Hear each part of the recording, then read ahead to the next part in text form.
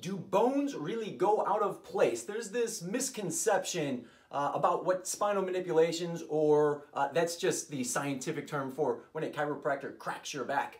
And the misconception is that there is a bone that has shifted and we're going to put it right back into place. Even though research has been continuously showing that bones do not, unless it's a severe injury, bones do not go out of place and chiropractors do not put them back into place. So why does that persist? Why do people still think that? And I think it's for two reasons. The first being that if somebody has an irritated joint or the surrounding tissues, it really does feel like something's out of place, out of whack. I'm not moving right, something needs to be put back into place. And then the other reason is it's just easier to describe. Newer chiropractors graduating college right now know that that's not necessarily the correct model. Sometimes they even laughingly make fun of it and call it the BOOP, the bone out of place model. However, chiropractors have been saying that for so long, there's just this historical aspect that they kind of cling to, and it's easier to describe. Shoot, I even find myself saying it sometimes. Lay down, let's put you back into place, let's put you back into alignment.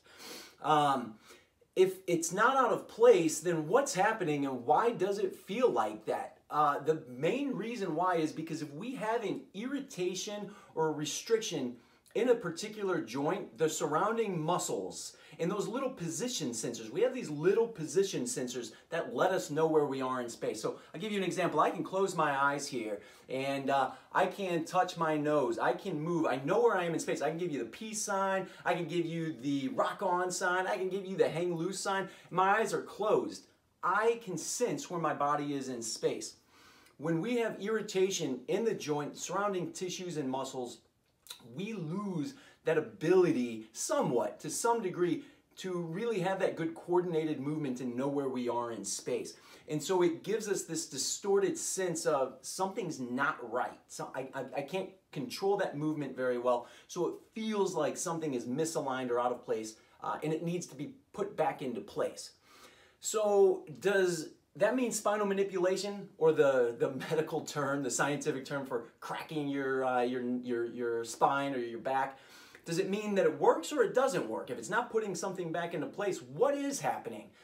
Some of the most prominent researchers, a guy named Stu McGill, you know, this gentleman right here for spine pain, people like Craig Liebenson, rehabilitation of the spine, and others, they kind of have this idea that a spinal manipulation acts like a reset for the central nervous system.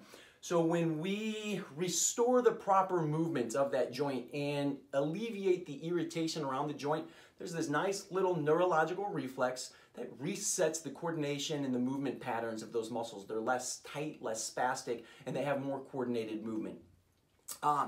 However, I do want to add to that, it really does depend on what the issue is. So spinal manipulation is not going to work for every condition and every person. However, spinal manipulation in conjunction with soft tissue therapies, myofascial releases, therapeutic exercises, the combination of all of these things seem to give the best outcome for musculoskeletal conditions. Hopefully that sheds a little bit of light on what a spinal manipulation is, how it works, and I always love comments. I love feedback, so leave any questions or comments that you have below, and I would love to answer those for you.